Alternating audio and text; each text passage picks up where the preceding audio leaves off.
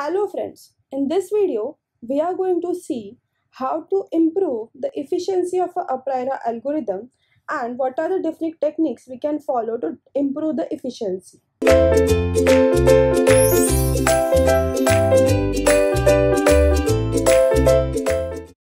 Improving the efficiency of a Apriori algorithm. First technique is hash-based technique. Hashing the item set into the corresponding buckets. A hash-based technique can be used to reduce the size of a candidate item set for k is greater than 1. Now see this diagram. In this diagram, we can see there is one hash table formation, and this hash table we have some bucket address at 0, 1, 2, 3, 4, 5, 6, and they have given the bucket count as a 2, 2, 4, 2, 1, 4. So, and the bucket content also given. Now we checking that the hash table has H2 for the candidate 2 item set. This hash table was generated by the scanning the transaction of a table. While determining the L1, if the minimum support count is say 3, then item set in the bucket, that is a 0, 1, then 3 and 4 cannot be frequent because those are lesser than 3, so they should be removed from the C2. For example, when scanning each of the transactions in the database to generate the frequent item set L1, we can generate all of the 2 item set for each transaction, hash them into the different buckets of a hash table structure and increase the corresponding bucket count. The second technique is transaction reduction. Reducing the number of transactions scanned in the future iteration. A transaction that does not contain any frequent item set cannot contain the frequency of an item. Therefore, such a transaction can be marked or removed from further consideration because the subsequent scan of a database for a jth item set where j is greater than k will not need to consider such transaction.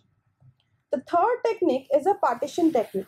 In the partitioning, technique can be used that require just 2 database scans to mine the frequent item set. Now see this diagram. In this diagram, we have 2 phases. First phase will include the first 3 blocks and phase 2 will include the second 2 blocks. In the first 2 blocks, first we are checking the transaction considered D. Now we are dividing this D into the number of partitions n. After dividing that partition, we are giving that item partition to the frequent item set to the local each partitioning.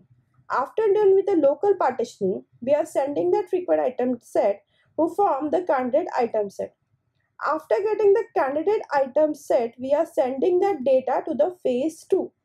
In the phase 2, we actually find the global frequent item set. After getting the global frequent item set, we get a final frequent item set which are present in the D. The fourth technique is a sampling technique. Mining on a subset of the given data. The basic idea of the sampling approach is to pick a random sample of the given data D and then search for the frequent item set S instead of D. In this way, we trade off some degree of accuracy against the efficiency.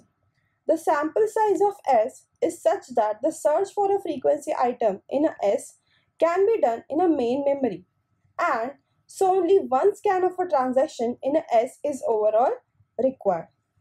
The fifth technique is a dynamic item set counting. In a dynamic item set counting, technique was proposed in which the database is partitioned into the block marked by the starting point. In this variation, new candidate item set can be added at any start point, unlike in a Apriori, which determines the new candidate item set only immediately before each complete database can scan. So in this video, we have seen the 5 basic techniques through which we can improve the efficiency of an algorithm, and we can overcome the limitations of a Apriori using these techniques. Thank you.